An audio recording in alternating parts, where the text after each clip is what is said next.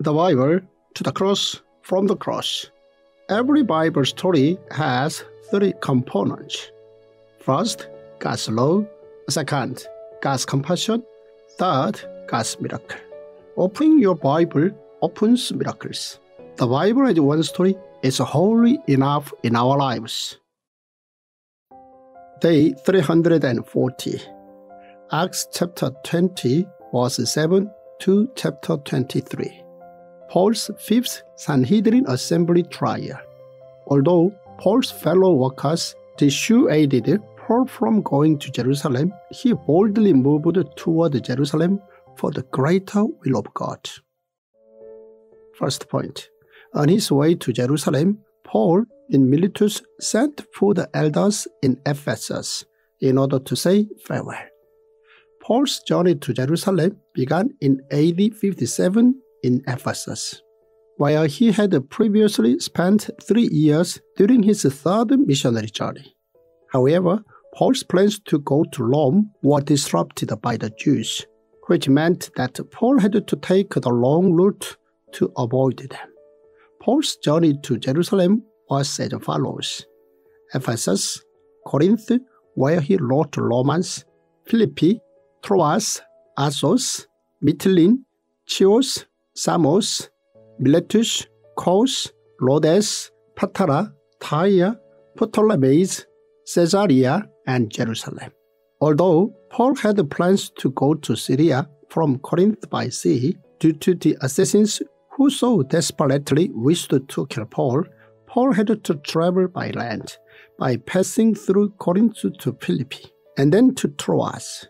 When Paul and his team arrived in Troas, despite never having taught the gospel there, they found that there were many believers of Jesus.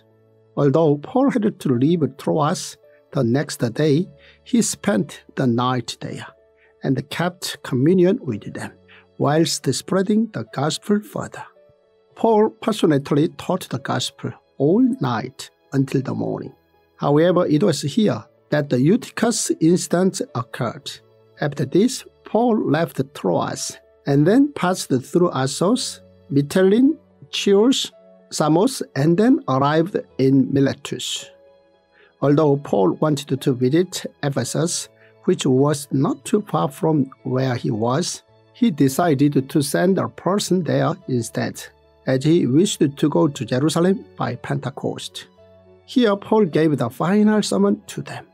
He furthermore wished for them to live in the truth of the gospel. Paul moreover blessed the elders and asked them to live by serving and looking after the weak in the church. When it was time for Paul to leave, the church members all embraced Paul and cried, especially as they knew they could not meet Paul again. Despite knowing that there were people that wanted to carry him on his journey, Paul still decided to leave, and the people also knew this, but had to see Paul leave. Second point, Paul met Philip in Caesarea, whom he almost killed 20 years ago, and stayed at his house. After parting with the elders of Ephesus, Paul finally reached Caesarea. Here, Paul went to the house of Philip and stayed there for a while. Philip was one of the workers who were chosen alongside Stephen, and when persecution broke out against the Christians, Philip went to Samaria to spread the gospel. After that, Philip came to Caesarea, where he settled. 20 years ago, Paul and Philip could not imagine being friends.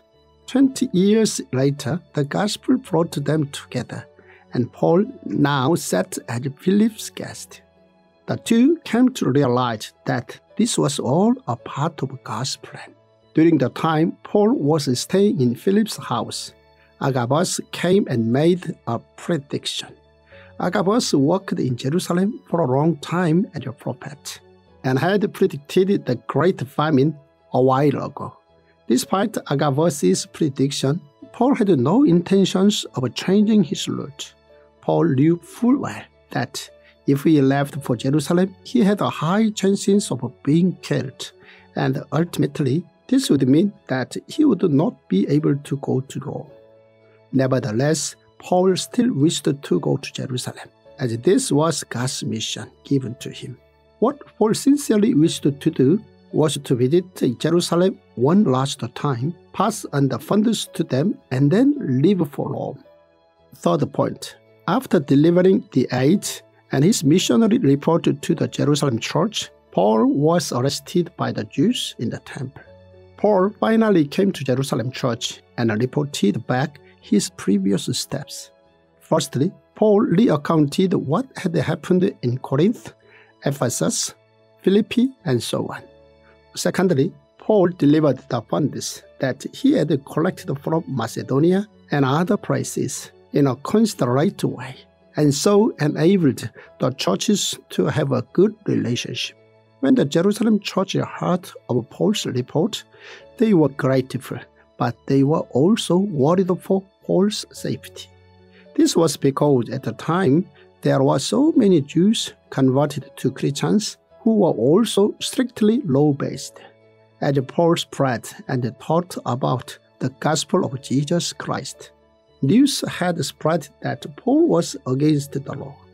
In order to solve this, the Jerusalem church came up with an idea to convince the Jews. Paul respected and agreed with this decision and decided to go forth with it. However, it so happened that some Jews who came to Jerusalem to keep Pentecost spotted Paul there.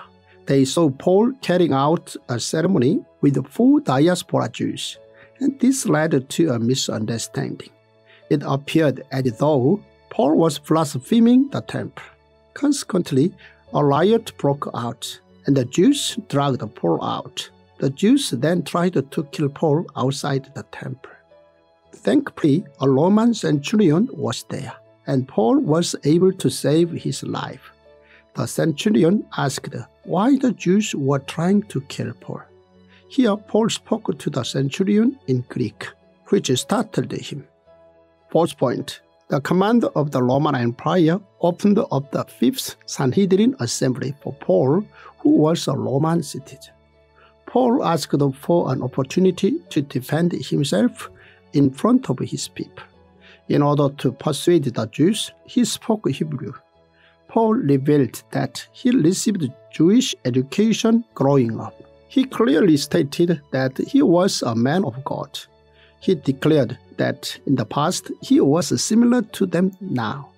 Although Paul earnestly tried to persuade them, the Jews still tried to kill Paul. When the commander found that an even bigger riot was about to happen, he took Paul to be slashed. At that moment, Paul revealed that he was a Roman citizen. When the commander heard this, he feared enormously.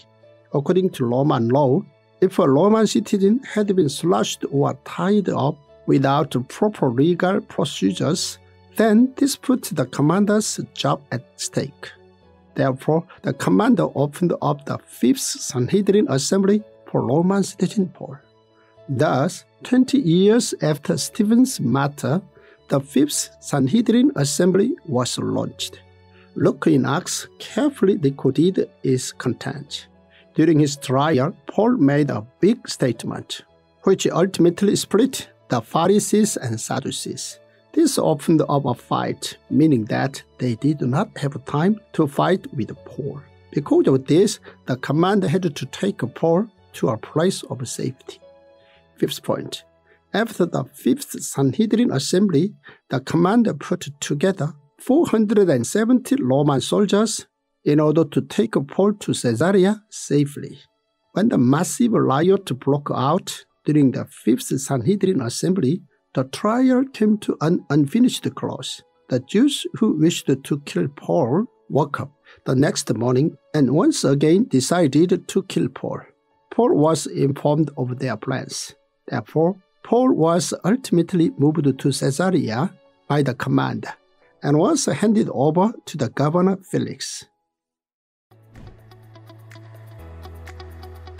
I am thrilled that you have downloaded the Tongdok app. The Tongdok app is not like any other app in the world today, as well as in the body of Christ today. Dr.Byoungho Zoh has devoted his entire life to teaching men and women like yourself to understand the entirety of the Word of God as a masterful and beautiful story from Genesis to Revelation. Dr. Zoh is a sought-after speaker worldwide. He's a cutting-edge pastor and leader. He is a renowned theologian and a prolific writer. And you're going to be equipped and energized like never before to understand and apply the Word of God into your life. Again, thank you for downloading the Tongdok app.